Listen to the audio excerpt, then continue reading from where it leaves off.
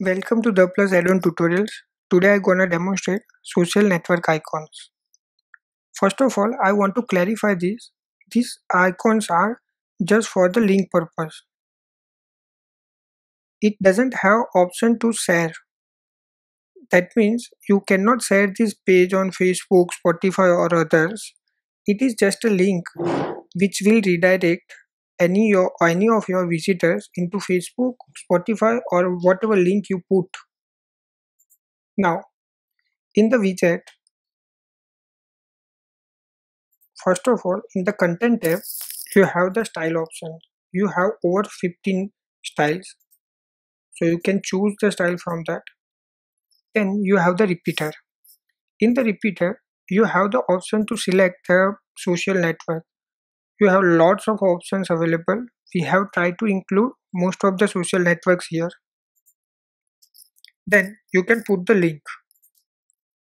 You also have the option to open it in new window or add no follow. Then you have the option for the title.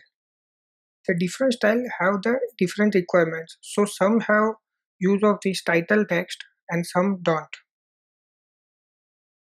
Then you have the options for the icon color, icon hover color, background hover color, border color and border hover color, which are available and not available as per the style selection. So some options will might not work if style doesn't need that. Then you have the magic scroll option, which is individual for each social network. That means if you want to use the magic scroll, you can see the effect here on the scroll. So you can change this effect for each of them. So you have the magic scroll options available for all of them. Then you have the tooltip option. You have the content, typography, text color and all the things available in the style tab.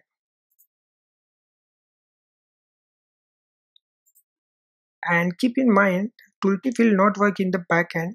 You need to update and check that in the front end. Then you have the mouse move parallax option with all the options available. So you can move something like this. And you can adjust the X and Y values. Then you have the continuous animation option. So if you choose the pausing or the rotating, the icon will rotate by itself. This is hover animation, and if you turn it off, it will continuously animating by itself. You also have the duration time option. You have the transform origin option.